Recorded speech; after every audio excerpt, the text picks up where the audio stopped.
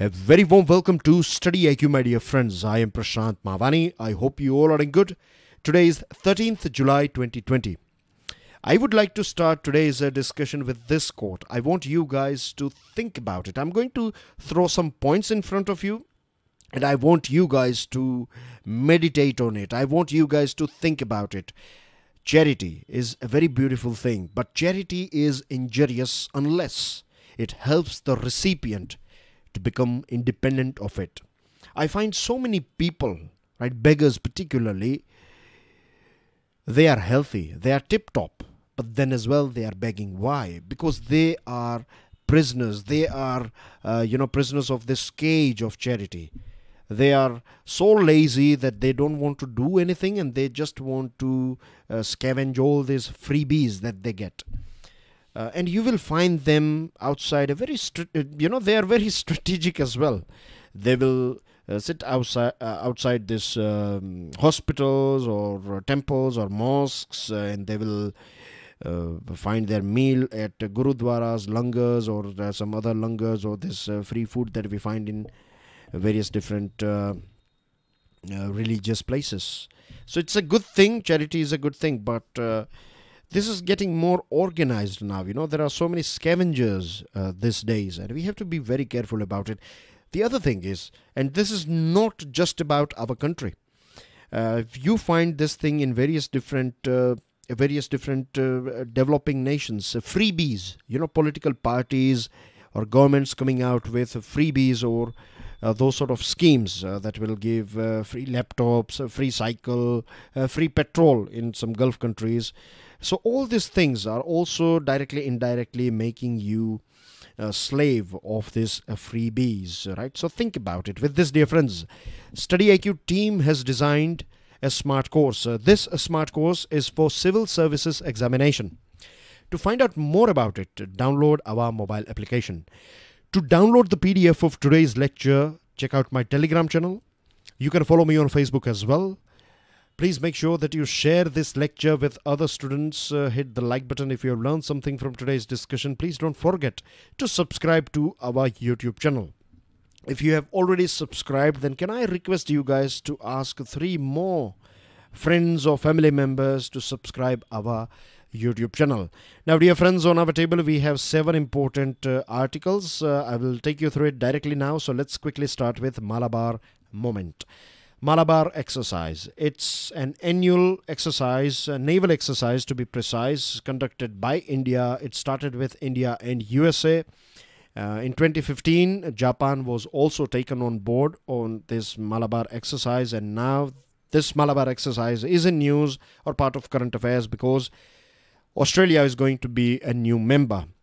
For a very long period of time, India was, India was not ready. India was hesitating in taking Australia on board of this Malabar exercise. But now it is reported that India is okay with Australia becoming part of or taking part in this Malabar exercise. Again, it's an annual naval exercise. The reason why Australia is important is because on your screen you can see Indian Ocean. Now, of course, India has a very strategic location when it comes to Indian Ocean. Australia is also part of Indian Ocean, littoral state. That means it is sharing its boundary with this water body called Indian Ocean. Now, we all know, dear friends, and we have talked about it early on as well, but still for new students, I would like to say that China is a country that is increasing its presence in Indian Ocean. Now, China, as you can see on your screen, is not a littoral state of Indian Ocean, but then as well we find China expanding its horizon in Indian Ocean. Like, for example, you have this country called Djibouti here in Horn of Africa. So this is Djibouti is China's first military base. So this is, as you can see, Arabian Sea. From here, let me throw some more light. This is called Gulf of Aden. And from Gulf of Aden, if you reach here, you will find a tiny place, a tiny sort of waterways called Bab al-Mandeb. From Bab al-Mandeb, you can enter or exit Red Sea, and from Red Sea, you can enter or exit using Suez Canal, Mediterranean Sea. So very important for China's relationship with European nations. We are going to talk about it as well later on. And it is a very strategic location. Then you have this Strait of Hormuz, and now this is a matter of concern for our country as well, because we have good relationship with Iran. Now China, it is said that China is going to build a strategic port on this Hormuz Strait. Hormuz Strait is very important. It is important for exit and entry to and from Persian Gulf. Right, this is Persian Gulf here, and this is Gulf of Oman, and to enter or exit this Persian Gulf, you have to use this strait called Hormuz. So China is going to build a port here. Then Karachi and Gwadar are already de facto naval facilities. So China is expanding its horizon here in Indian Ocean. So it is very important that like-minded nations together counter China. We have to ensure that Indian Ocean remains free.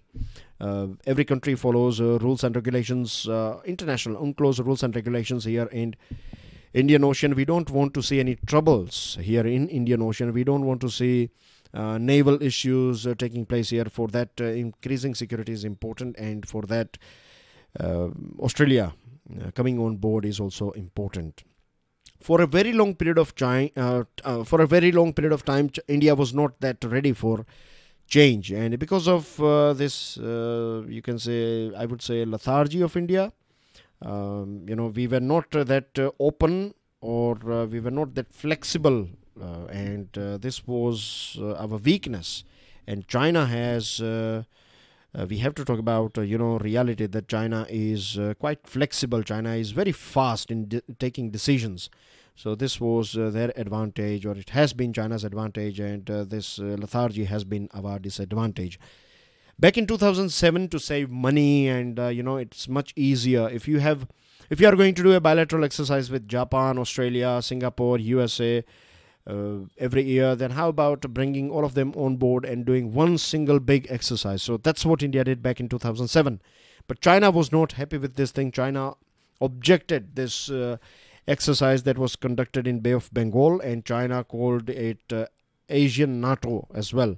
So left parties in our country, they were not happy with this decision, and they came out on street, and there was too much pressure on then Defense Minister A.K. Antony. And A.K. Antony was so furious that he plugged the plug. I beg your pardon, he pulled the plug on any multilateral naval exercises, and he also created, full stops for political as well as bureaucratic, setup that can create some big exercises. So all the work that was done by Manmohan Singh ji as well as Pranab Mukherjee since 2005 was literally destroyed by the decision of then Defense Minister A.K. Antony. Then came in 2014 Modi government, and since then we have seen that this sort of defense relationship, they are given necessary importance, and ball is in. We can see that this wheel is in motion now. So it's good that Australia is on board. Moving on to next item, which is very important for economy, very important for our country, because it is associated with agriculture. Quickly, 50% plus population in our country is associated with agriculture. When agricultural economy goes up, when they make money, when farmers make money, that means rural India makes money, villages make money. When they have money, they will buy things made by urban factories. So this will impact, or this will create a positive, virtuous cycle for our whole economy. The good thing is that farmers have completed sowing of Kharif crops. Kharif crops are crops associated with monsoon. So if you see the sowing season till the first week of July, then we have seen that nearly 55% is, 55% area is under this Kharif sowing till the first week of July. That's a good news, because last year it was just 38%. So a big jump here. So more production means more money. More money means, as I told you, right, it will impact our whole, it will create a virtuous cycle for our whole economy, because things are not going that well because of this pandemic and lockdown and things like that. The reason behind this expansion in Kharif sowing area is because Good monsoon. Southwest monsoon so far has been on time, and so far 14% above normal rains took place in our country. That's a good thing. 146% of the last 10 years average has been achieved in major reservoirs, and groundwater tables have recharged as well. So farmers have sought to capitalize on the excellent soil moisture conditions. In our country, 60% agricultural land even today is directly rain fed, so it is dependent on rain. So far things are in favor of farmers as well as agriculture. Sales of fertilizers have gone up as well, and here you can see some list of kharif crops. You need to remember this, and the trick is to revise them again and again, to observe them. It's not just in your books, but when you travel on highways, right, when you see some agricultural land, then inquire about it, right? If you can have a discussion with farmer friends, or if you are from farming family, then you would be aware about it. But if you are not, then you can have a word with farmers, right? Make them your gurus and learn few things from farmers, like how to identify crops and which are the crops that you find in winter time, in summertime, in monsoon time. So these are the things you will find, this sort of questions, and this is very important. If you want to join civil services, then you should know a few things. I'm not saying you should be a farmer. What I'm saying is you should have basic understanding about, you should be able to know the major crops like kharif and rabi, etc. Okay. Now, dear friends, there are a few challenges as well. See, monsoon is getting more and more erratic because of this climate change. So the second inning, August to September, will define the final outcome. If things are as it is now, then that's a good thing. If they turn around, or if they change altogether, then that's going to be a big problem. Last year, there was very little rainfall in the last week of July, after which it poured so much in 2019 that 2019 was recognized as one of the wettest year in the quarter of century in last 25 years. If you see, then July is, not July, sorry, 2019 is one of the wettest year. But this sort of wettest year is of no good, because in a very short period of time, if you have a very heavy rainfall, then that is also destructive for agriculture. So we need a well balanced rainfall. So far that's what we have got. Now let's hope that August to September period will get the same. Then we have this threat of locust attack. Food and Agricultural Organization. Can you give me the name of the parent organization of this FAO? Stick your answer in the comment section. Now, FAO has warned that breeding is going to take place along this India-Pakistan border, particularly in Rajasthan. So that's a big threat. We have to prepare our teams, and we have to destroy this locust as quickly as possible. Moving on to next one, the Dharavi project. This one is coming from Pioneer. It's a newspaper, of course. Now, there are so many things that we can learn from Dharavi, and not just us, the whole world can learn from Dharavi. Dharavi is, is a very populated place in Mumbai. It is Asia's largest slum, and it has a population density of 2.27 lakh per square kilometer.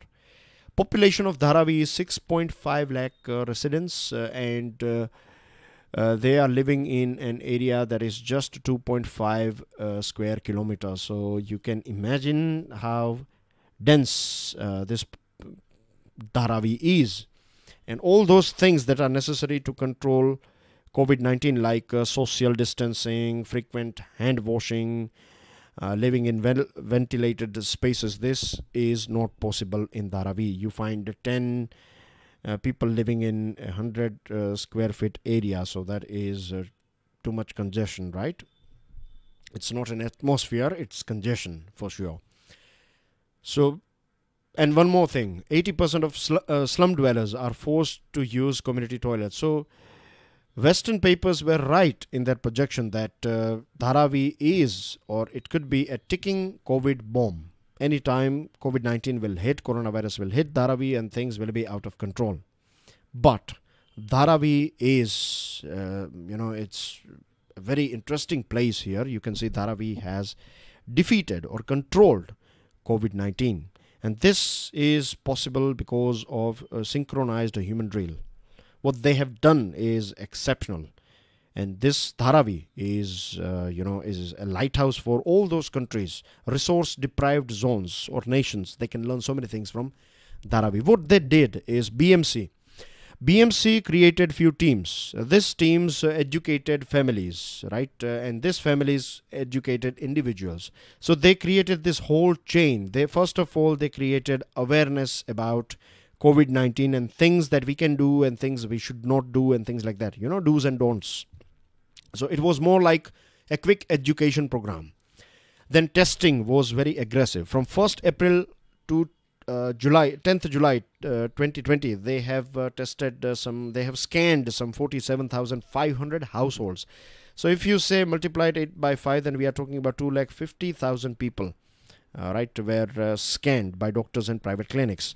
Private clinics were taken on board. We'll talk about that point as well. And as you can see on your screen, like 8,246 senior citizens were surveyed, and they were quarantined. And this Dharavi means this team of BMC, what they did, they used a very unique method. They started scaling people's oxygen saturation level. So if it was below 95, then they were quarantined. If they were above 95, then things were okay.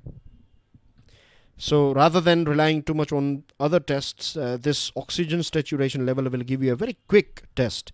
If you are having a bit of fever or something, then you have to quarantine yourself. If you don't have that facility, then local clubs and schools were converted into quarantine facilities. You can go there. Private hospitals were taken on board. Community played a very important role. And politicians, right? All stakeholders like politicians, NGOs, Bollywood actors, big businessmen, they donated gear, oxygen cylinders, gloves, masks, medicine, ventilators. Those people who were not able to give money or this sort of support, material support, they gave social hours, like they were there in the field and they were helping people. So Dharavi has proved one thing, that human endeavor is the biggest cure. That's what I can say. With this difference, on your screen you can see one person. His name is Julio Ribeiro. He's known as Super Cop. He has worked as DGP of Gujarat, DGP of Punjab, and he was a police commissioner of Mumbai. And I have read his book called Bullet to Bullet, Bullet for Bullet. That's his autobiography. Very interesting book. If you're thinking or planning to join police services, then this is a book that is very important. It's like a Bible for you guys. It will tell you so many things about police life and what are the good things and bad things, and so many interesting stories as well you'll find in this book, Bullet for Bullet. So make sure, if you are inclined to join a uniform service like police service, then make sure you read this book by Julio Ribeiro. Now, he is writing this article. He said that when he joined police services back in 1953, at that point of time, criminals like Vikas Dubey. India was not a factory of creating this sort of criminals, because Gundas were there, the Dakus were there at that point of time, but they were afraid of police, and there was, they used to respect police as well. They were not like, police was not in their police services, so this whole police system was not in their pockets at that point of time. At present, unfortunately, you know how things are there, isn't it? Now, the most important thing about police service is that it's not a force anymore. It was a force when it was under this British rule, but now we are living under our constitution, so it should be a service, but unfortunately we are still treated like we are subject. And it's not just the police personnel, the whole system, the law, their books, everything is about controlling rather than providing a good, pleasant experience and service. Because when you are in trouble, right, police is the first friend that you will call, right? If you meet, unfortunately, an accident, or maybe someone is creating trouble or threatening you or whatever it is, right? If something related with criminality, then you will give a call to police. But investigation is not up to the mark. Politics, too much of politics, and you know it very well, so I'm not going into too much details. But police is the first person or first department of government. Prosecutors, defense lawyers and judges, all these things, they come later on. Many a times we find that FIRs are not taken. Even FIRs are taken, then it all depends on SHO and investigation officer.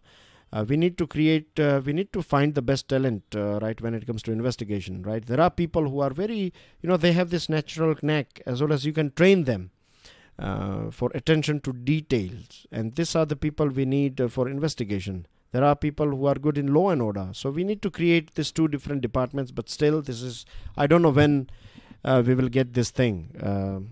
It is also said that once we clean police services, if we can have a very robust and very citizen-centric police services, then we can change so many. With the whole experience, our whole society will get uplifted. But there are politicians, they like to control it, and because of their nexus, it all started. He is talking about 1980s.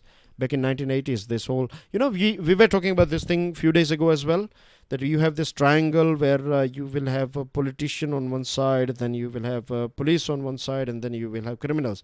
So if they are working with each other, if they have an access, then nothing can stop them. And that's what has happened, and that's what is going on in our country. I'm not saying each and every police personnel is bad. Please don't take it that way.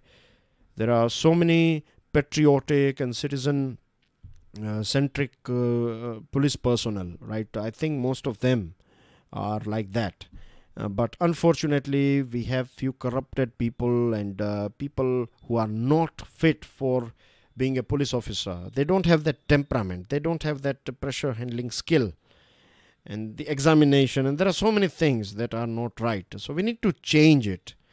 There was a time when Julio Ribeiro, in his book as well, he is saying that if some sort of a case is going on, then politician will never interfere with police investigation. But nowadays, that even in petty matters, you will get calls from local politicians to do and not to do, what to do and what not to do, and things like that. If you don't follow them, then they will contact their high commands, and then you will see a transfer and things like that. So this is like a it's like a business. They have turned it into a business, which is very unfortunate.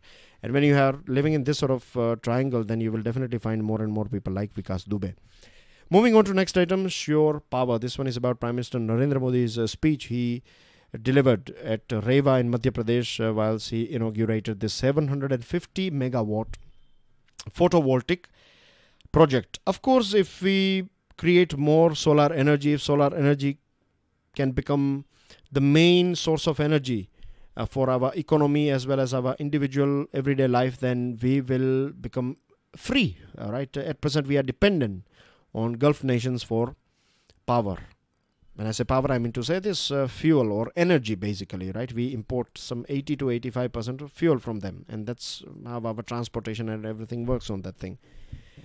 India's present installed capacity is 35 gigawatt, which is not enough, because by 2022, when it comes to solar power, our target is 100 gigawatt. And the way things are going on with China, right, 95% of items, polysilicon and this other things that we need, we are buying from China, and now we are going to stop buying these things. So it's not like if we stop buying things, then it is going to be a big boost for our manufacturing. We have to create that sort of policy. That's what China did. China started supporting manufacturing back in 1990s, and it gave money and other sort of hand-holding thing was given. So if we don't do the same thing, we are not going to, this boycott China is going to hurt us rather than create opportunities in our country.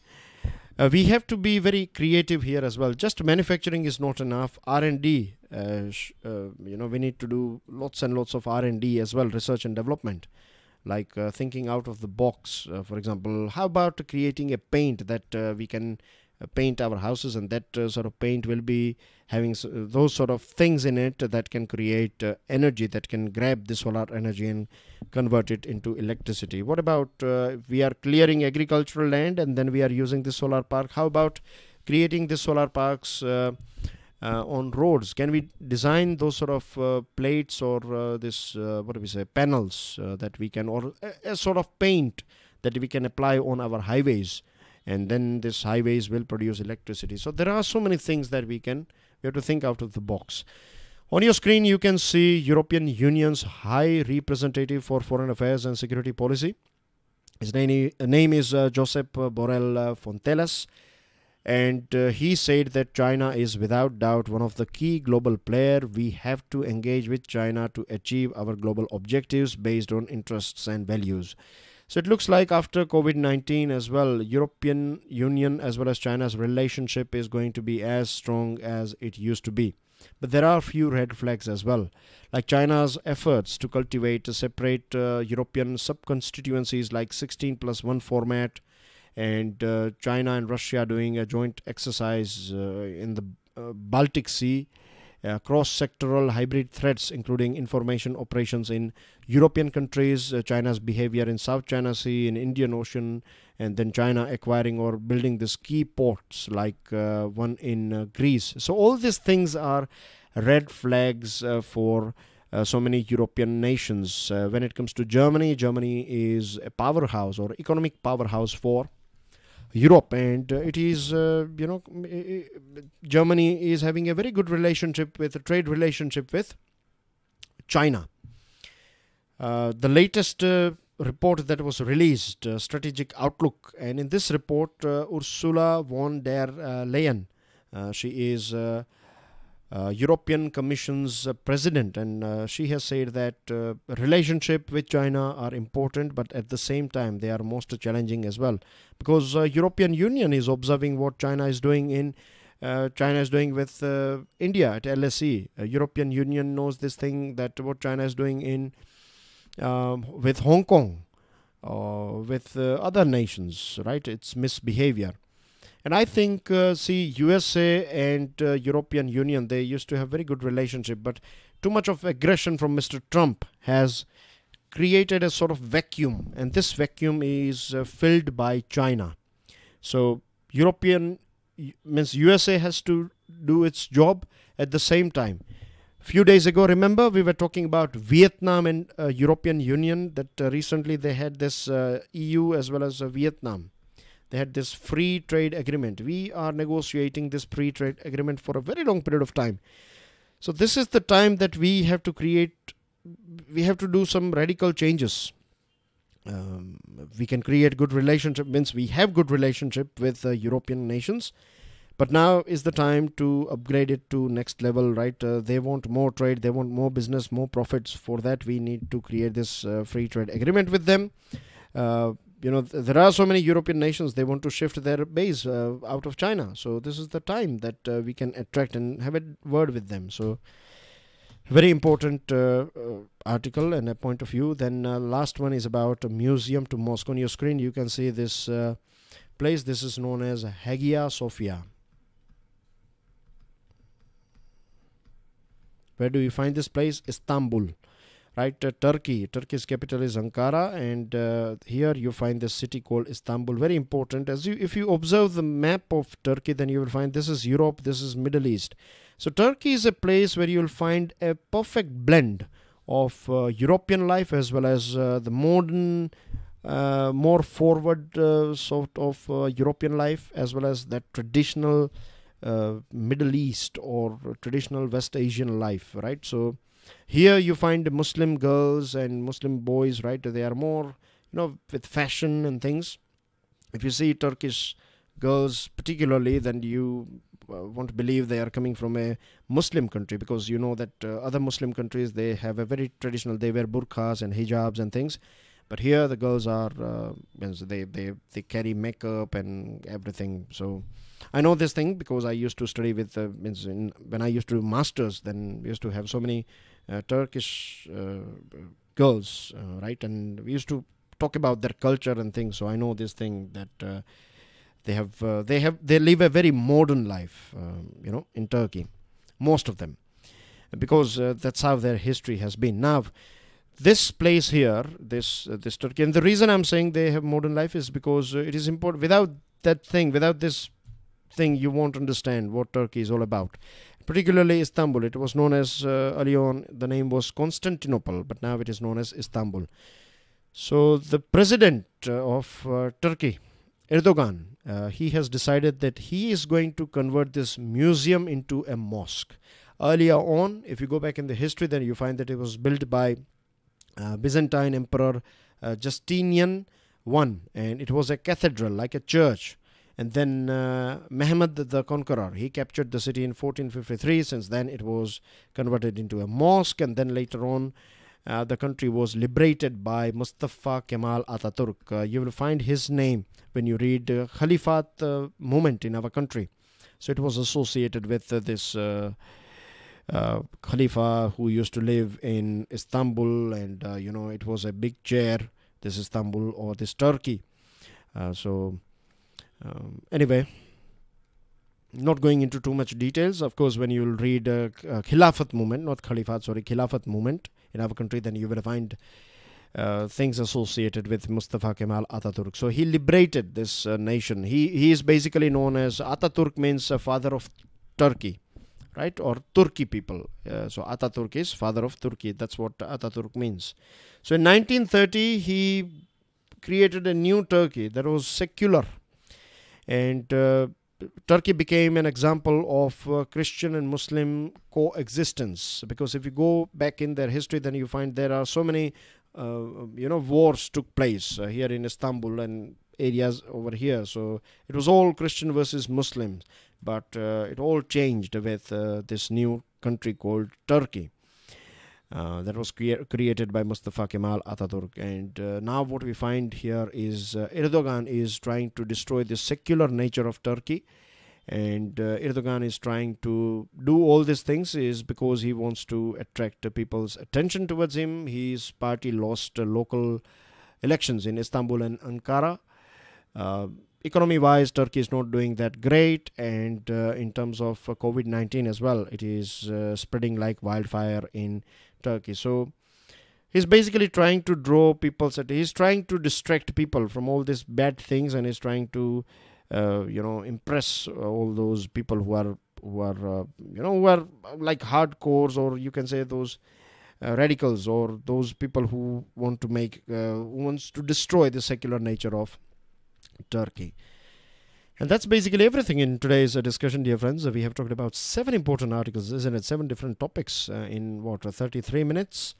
So these are some news items on your screen. There are, of course, some more news. So I want you guys to go through various different newspapers. Whichever newspaper you like, go through the news items. And that's everything from my side. I will see you with daily financial news analysis. Till then, enjoy your studies. God bless you all. Jai Hind.